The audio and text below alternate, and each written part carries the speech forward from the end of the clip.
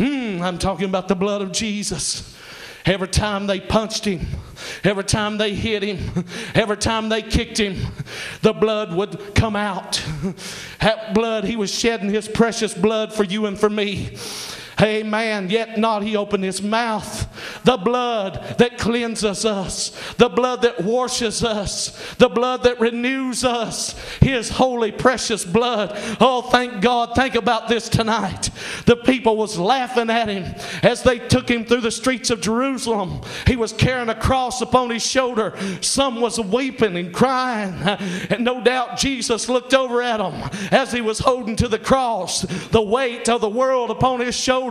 Sin, amen. A man without sin, he took the world's sin and he carried it on his shoulder. Praise God. And no doubt his knees were buckling from the loss of the blood. No doubt each time that he stumbled or fell over to the side a little bit, one of those soldiers just kicked him again and punched him again, but yet he opened not his mouth. Are you hearing this tonight? This is what Jesus did for whosoever will tonight. And no doubt Jesus looked over at some of those women that was standing there weeping and just holding their face a crying, seeing what was going on. He said, woman, weep not for me, for if they do this thing when the tree is yet dry, green, what will they do when it's dry? And praise God, he went all the way. And then when they got him up to the top of Golgotha's hill, they took a hammer and some rusty old nails and began to put them in his hands and to his feet. Every time that hammer come down, and you could hear the sound of that nail going in, that was blood that was coming out of his hands and out of his feet. Oh, he could have called 12 legions of angels to deliver him from the cross, yet he opened not his mouth. Oh, yes. They put nails into his hands and his feet, and man, they lifted him up between heaven and earth, and Jesus was there between two thieves. This is what the Savior done for us. My God, can I just tell you about the blood tonight? This blood come with a price. He purchased the church with his own blood. He purchased mine and your salvation with his own blood. He made a way to heaven by his own blood. And they got him up there on the cross, and the two thieves was right beside of him. One said, if you be the Son of God, why don't you save us and save yourself? And the other one said, have you no fear of God, even while you're yet dying?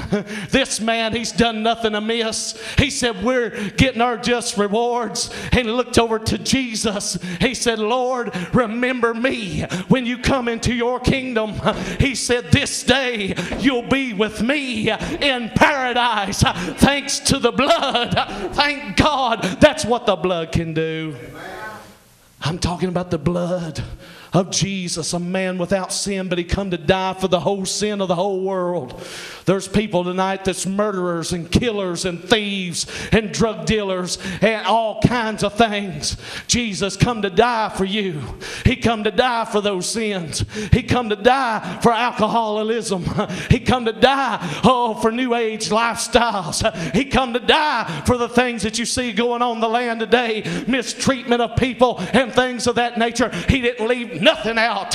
His blood is able to save to the uttermost, to wash away, to renew, and thank God for his blood. The blood of Jesus.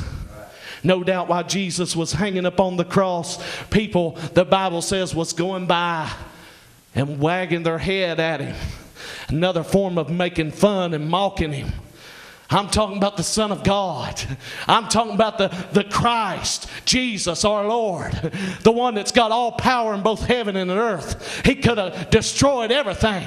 He could have said, God, it's just too much. I can't take it. And God would have just destroyed us all. But he stayed on the cross. He stayed there for you and for me. He endured it. He despised the shame. He took the pain, and he died for you and for me. I'm telling you what the blood can do for you tonight. The blood of Jesus. Oh, praise God. And people were standing there. And no doubt at this time, you know, they've made movies and they've made pictures and everything like that about the crucifixion of Jesus. But it can't even be put into words. It can't even be put on film Just what Jesus suffered for you and for me. No doubt at this time the blood was running down from his face and from his wounds and from his back, from his hands and from his feet. No doubt it was running down that wooden old man-made cross. Amen. And people still making fun of him and talking about him and pointing at him. Look, he saved others. Why doesn't he save him, not himself? Hey, if you be the Son of God, come down from the cross. Then we'll believe you. Come on down. And making fun, no doubt slapping their knees, laughing and saying, this is the Nazarene, the son of Mary and Joseph the carpenter's son. Come on down from the cross. No doubt he could have come down, but he stayed on the cross for you and for me.